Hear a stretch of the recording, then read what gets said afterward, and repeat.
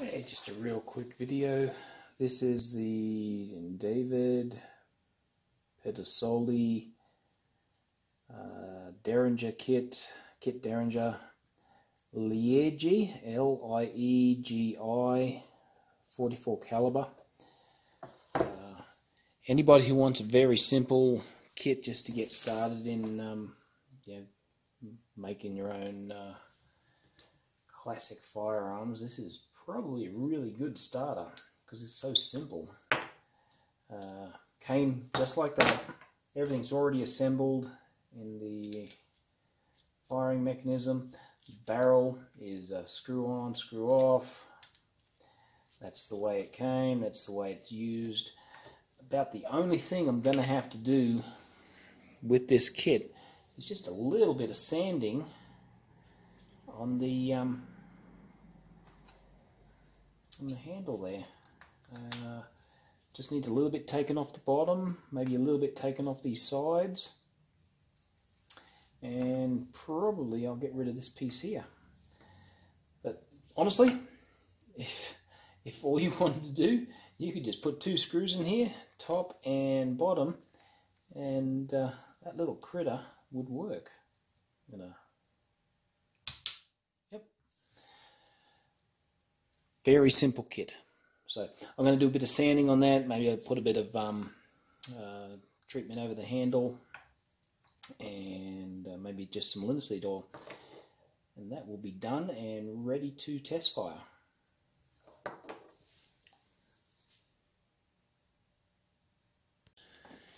Okay, so just working on this Derringer liegi, however you pronounce that. Almost nothing needed to be done. In fact, I could have just screwed the handle on and it would have been fully functional. But I've just had to, I've just been smoothing it out with some very fine sandpaper, 150 grit at the moment. But I got a section down under the handle. Not so sure if you can see that, but there's a substantial amount there, and I'm never going to get it down with 150 grit. So I'm going to give it a quick hit with the Dremel over this side as well. Just a quick trim up, and then I'll get back into sanding it down with the fine sandpaper.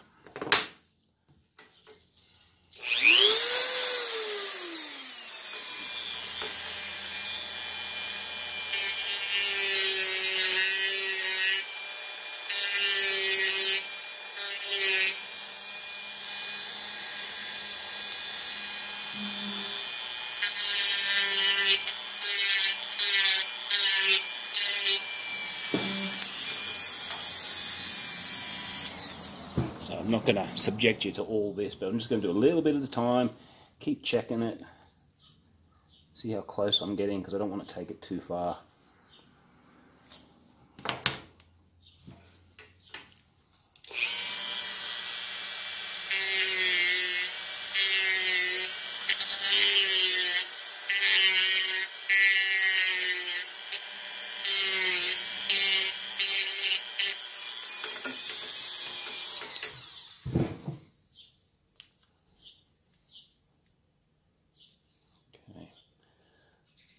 Getting close.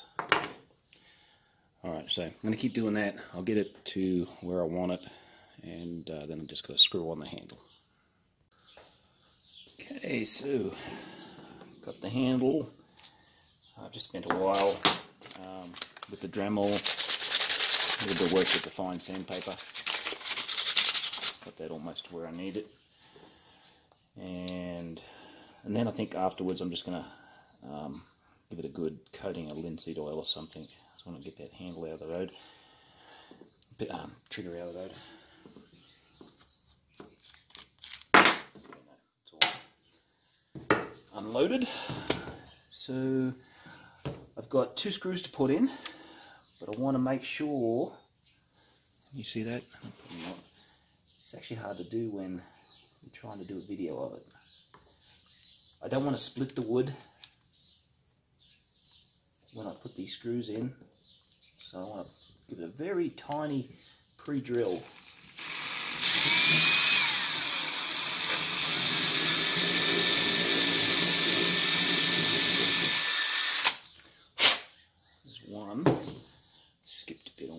of that. Grab a screwdriver.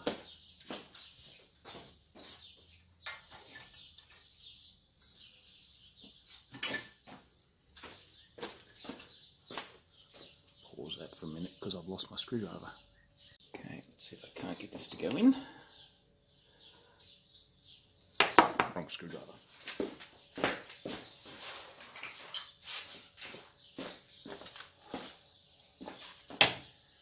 It is just a bladed head.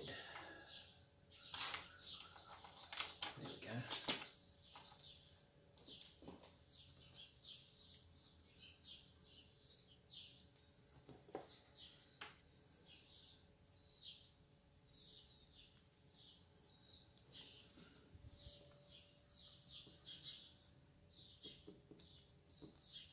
Sorry if you can't see that.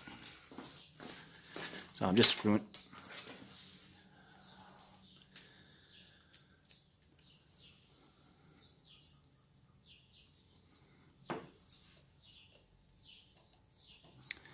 Just screw it in. Like I said, I pre-drilled it so that it'll screw in a little bit easier, and two, I've got much less chance of damaging the wood, splitting the wood. I can see I've still got a little bit more to take out on that corner, which I'll get these screws in, I'll see what I need to do, but it's getting close.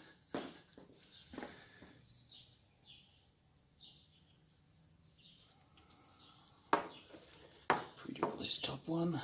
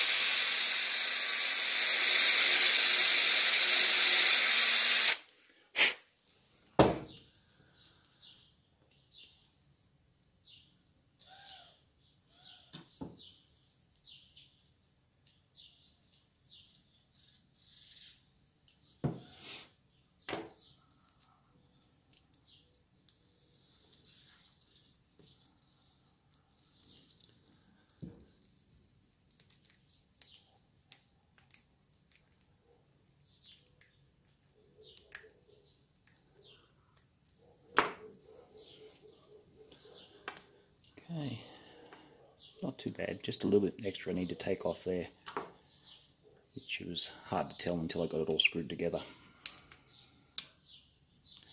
Now, let's see if I can find a cap. So, this is a kind of an interesting, the way you're meant to load this, you're meant to put powder down here, pretty much I guess up to the max level, which is about 9 grains, and then put the ball on top and then screw this down. It says to use a 4.451 ball. I've only got 0.454, so hopefully that'll work when I get out to the range. But let's see if it fires. Once again, this is just a cap. Nothing flammable around here. Lots of fire.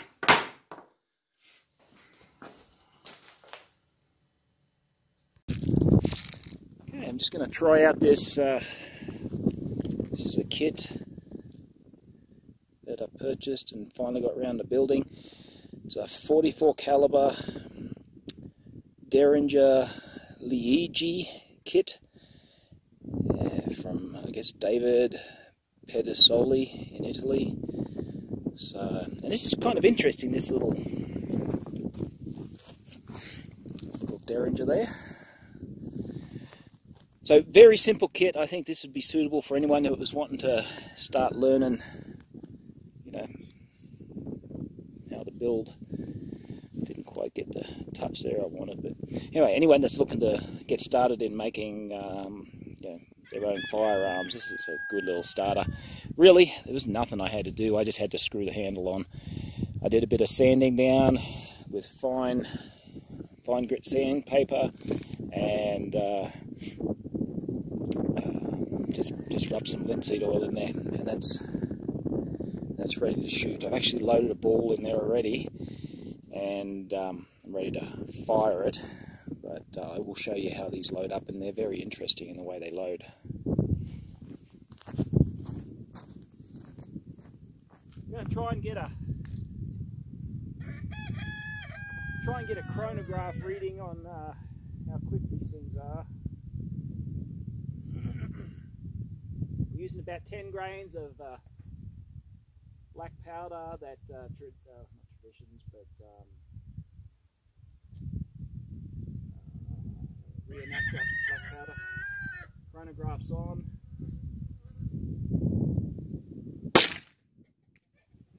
Oh, got an error. Alright, wasn't able to get the reading on that one. Bring the camera in here and I'll show you how it's loaded up. I didn't quite get a reading on that. I'll try and stop so my black powder doesn't fall over. So this is a screw barrel. So you just unscrew it.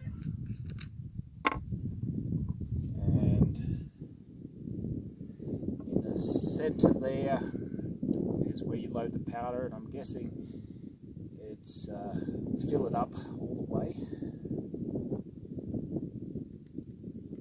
which is about, according to the instructions, it was 9 grains. I'm finding about 10 grains. Okay, and it's completely full. I'm going to call it the powder reservoir, and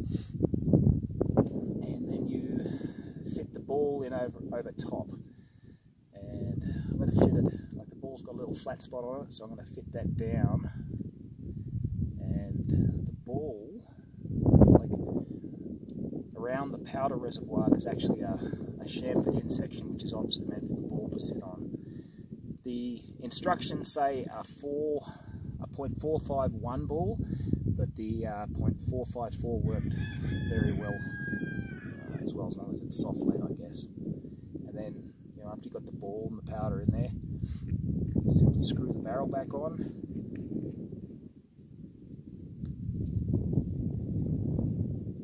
That pushes the ball up into the rifling of the barrel.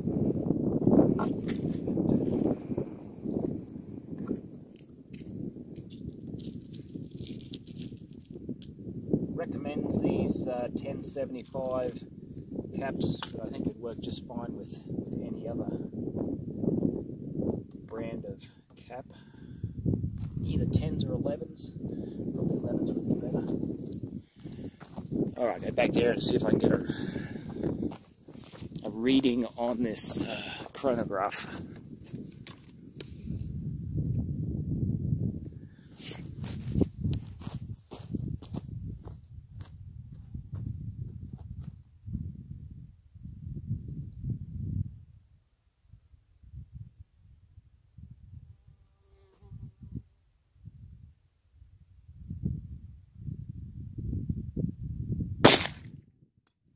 Uh-oh.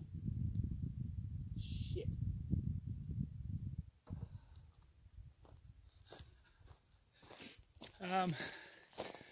Oops. Well, I got a reading on the chronograph. However, looks like I hit the chronograph with the with the ball. So, oops.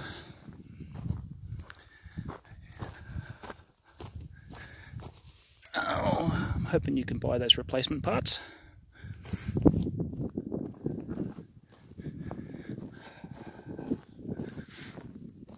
Alright, I'm going to do one more shot. Oh, I guess I should tell you, got a reading of 269 feet per second with a .454 round ball, and stuffed up my chronograph.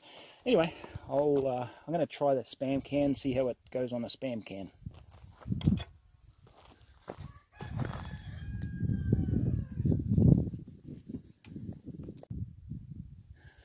Now it's recording. So I'm going to do do another reload of the liegi revolver kit. Screw off the barrel. Leave that at half cock.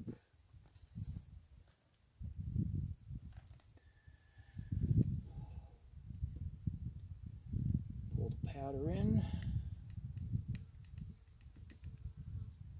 In the book it says 9 grains. I guess I'm putting in about 10 grains of this, maybe a bit more, a bit less rather. Anyway, so you want the powder in there, filling it up all the way until it's just underneath the ball. The balls, when I put them in, they've got like a little flat spot just from the, I guess, the casting process or wherever they were made, and I'm putting that down on top of the powder. And then we'll do is screw on the barrel.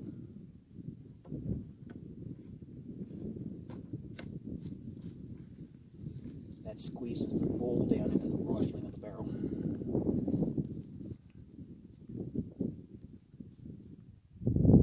Okay, that's ready for a cap and a fire, and I'm going to try hitting the spam can. I'm not sure I like my chances because last shot I managed to hit my chronograph. Anyway, so I'll move this. Got one ear plugs in.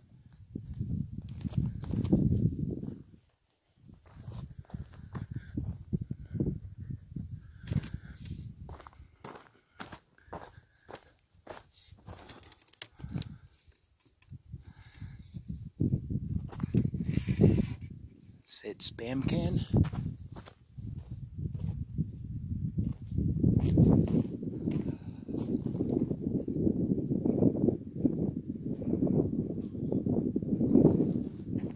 Guess I'm about 6 to 10 feet away.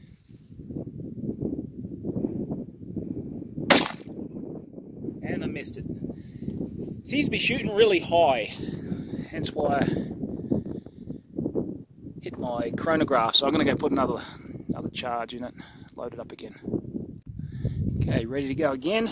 I'm going to aim underneath the spam can this time, because it does seem to be shooting high. Not that it's got any sights on it.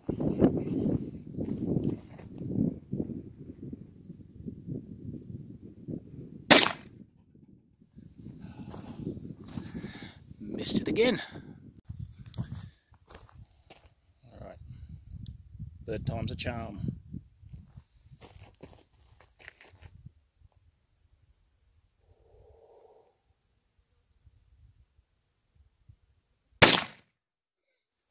Guess not. I keep shooting high every time.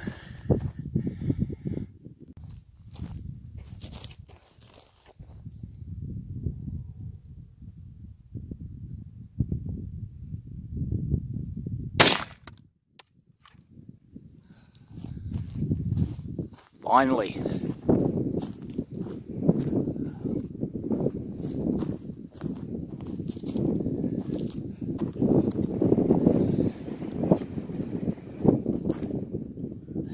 Fairly clean, through and through. It didn't really disrupt the can too much. Kind of what I expected. It's according to the chronograph. Before I shot the chronograph, it was about 269 feet per second. Relatively slow, but still nothing I would want to get hit by. I'll try to work out what that is in foot-pounds to give you an idea. Yeah, that's it. My little liegi Derringer. A lot of fun to shoot.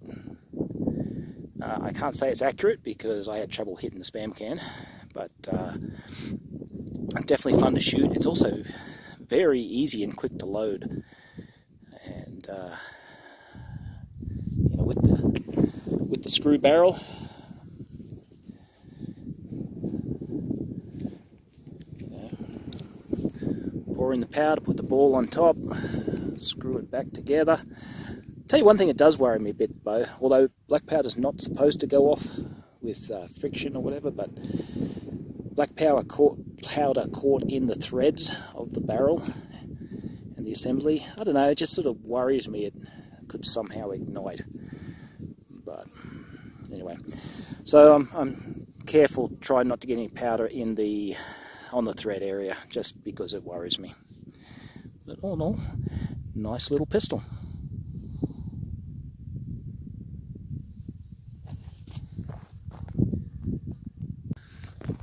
One other pretty cool feature that I should have mentioned is that the trigger, I guess, is like a safety. I mean, this is meant to be a personal protection. Well, back in the 1800s, this was meant to be a personal protection firearm. So I guess you could carry that in the pocket with the trigger folded away, made it a little bit safer. And so that's half cock. Put my cap on there now, and no trigger. So it's not until you actually full cock that the trigger pops down.